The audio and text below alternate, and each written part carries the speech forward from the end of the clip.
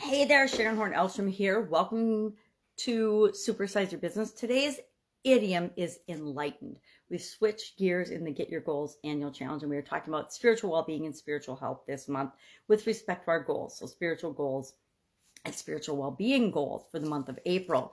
And our idiom for today is enlightened. Are you enlightened enough to supersize and grow your business? I guess that's our question for today. Of course, enlightenment means different things to different people, but it's basically it's our state of spiritual awakening, where we are on our path to spiritual development and awakening. And does that have anything to do with growing and building and supersizing your business? It's for you to decide. I guess it depends on your business. It depends on you. It depends on whether that's an important thing to you or not.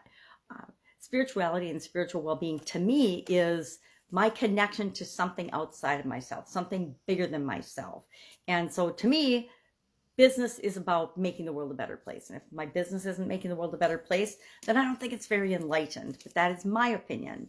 It actually means to go in or into the light. Enlightenment means go into the light. It's a sense of clarity and I guess our understanding of spiritual insight and how we look at things and how we look at the world. So I'm just going to share today, since this is kind of a woo-woo one, I'm going to share 10 signs of being enlightened. And you can ask yourself, you know, where do I see myself on any of these? Have I ever even thought about any of these? And how might they help me grow and build and supersize our business? I think building a business and supersizing a business is an exercise and probably the greatest personal development exercise we will ever do. And to me, that is spiritual well-being, spiritual awakening, in becoming enlightened and becoming a better version of myself. But what are some signs of being enlightened according to the World Wide Web and the internet? Number one, we have examples of awakened people in our life. We know who and model other people that we consider awakened or on the same spiritual path that we choose to be on. I think that there's a lot of ways to define that, and you get to define it how it works for you and how important it is to you. Do you, and this is a second sign of being enlightened, are you able to see your own patterns of thought, of behavior, of actions, of experiences, of lessons learned? And it means we'll step back and we'll do something, and then we'll analyze and take lessons learned from that. And we'll continue to do the things that work for us, and we will stop doing the things that don't work for us.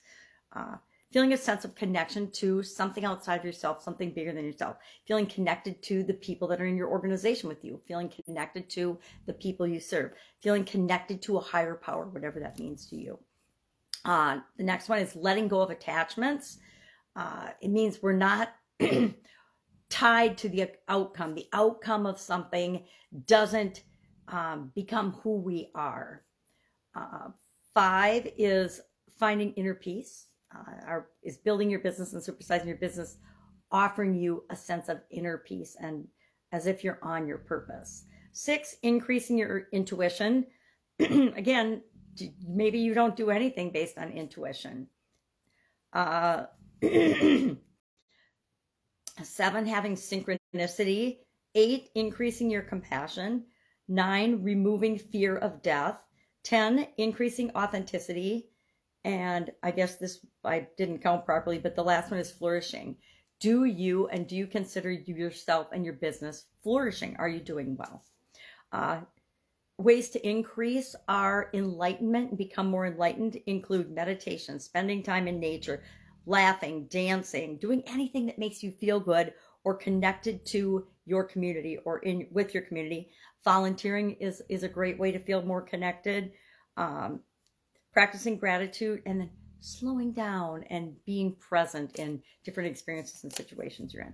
So I'd love to know your experience with in being enlightened on a scale of 1 to 10, 10 being the most enlightened person on the planet, maybe the Dalai Lama, or, you know, I don't know who you consider the most enlightened, but that would be a 10. And then where are you on that scale of 1 to 10? You can share that if you're brave.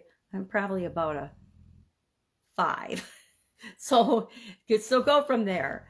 That's it. Have an awesome day. If I can help you in any way, let me know. Otherwise, I'll be with you tomorrow.